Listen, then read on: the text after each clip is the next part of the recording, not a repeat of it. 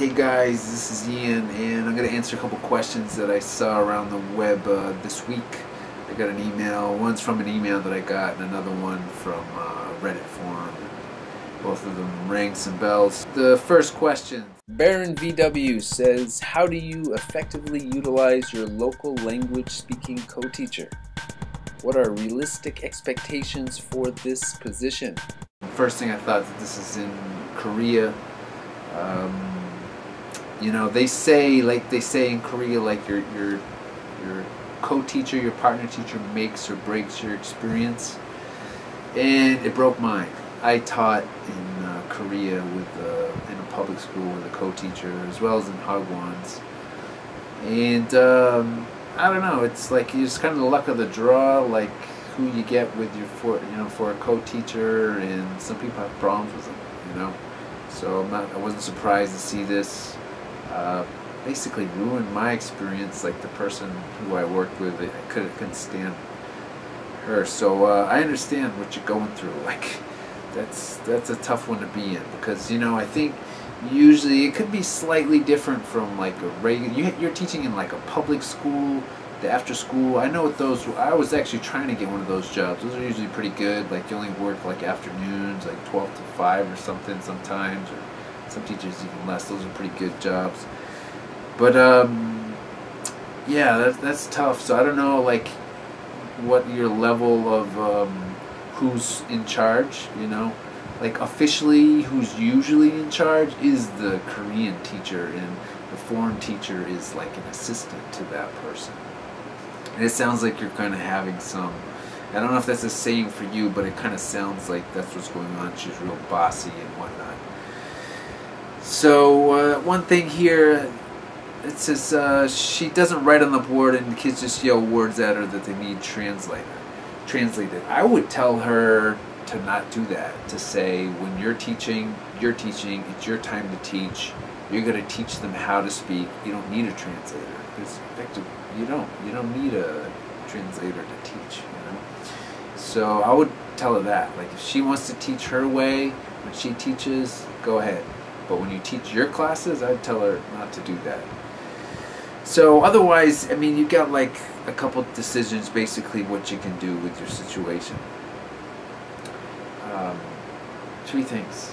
Like this is kind of looking at it a simplistic kind of way. You can either accept the situation that you have right now and try to change it, or you can basically quit. You can remove yourself from the situation.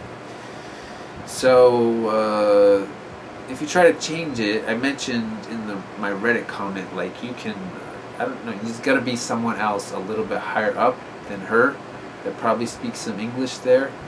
I would imagine. I mean, it was like that kind of at the school where I worked. I would try to talk to them. That's what I would do, and then just be honest and straightforward, and that's what I would try to do. Do that first, and I mean that's like a way of kind of trying to change the situation, make it better. The other thing is just accept it. Just like I got a crappy co-teacher, my life's gonna be. I mean, if you accept it, I don't know, maybe it could just be like, okay, this is just temporary.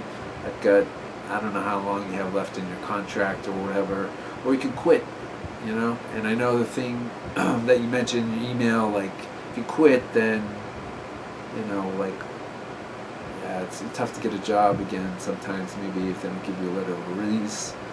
So, yeah, that's tough. And so I don't know. That's what I have to say about that. She sounds like an evil person, and sounds like an unhealthy environment. So I would try to change it. Go to someone we can talk to. Try to take care of yourself. You can point out some stuff. Do some research about like some of the things that some of her teaching. Even if point out wrong, like say that she's wrong, but you can just like point out information that maybe show her the try not to be combative about it, but point out what's the correct way to do things. So I don't know if that helps. I hope it does. Michael says, I'd like to teach English in Argentina or Brazil. and I was wondering if this certificate is recognized in these countries. I get these questions sometimes about teaching abroad and TEFL certification, and will your course be accepted abroad? Okay, first off, a TEFL certificate, it's not like a passport or visa. It's a qualification.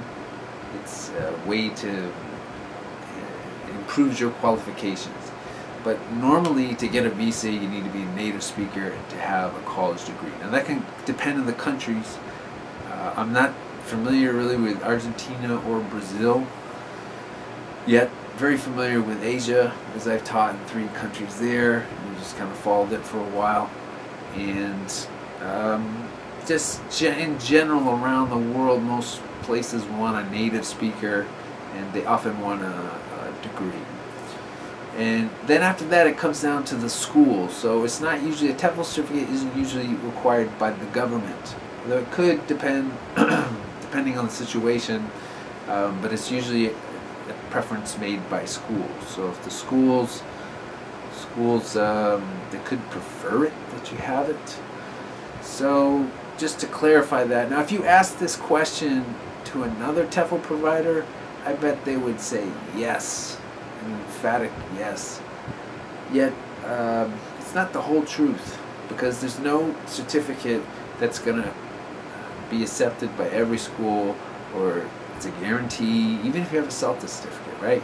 CELTA certificate is like the most prestigious TEFL certificate. So even if you have that, it doesn't guarantee you a job anywhere, you know? It's just like getting a job in your own country, right? You apply to a job, you know, they're gonna look at your whole, you know, maybe you need some basic qualifications to get that job, but they're going to look at all of, you know, it's not just because you have this. I mean, even if you have a degree from Yale, and I don't even know what Yale is, what's it famous for, the studies or whatever, but it doesn't guarantee, just because you have that degree, it doesn't guarantee your job anywhere. It's just, you know, so a TEFL certificate basically improves your, improves your qualifications, yet it's not like, just trying to clarify this, because some people ask this question because they don't know. They assume that, oh, well, is this your certificate accepted in this country or that country? This is very broad.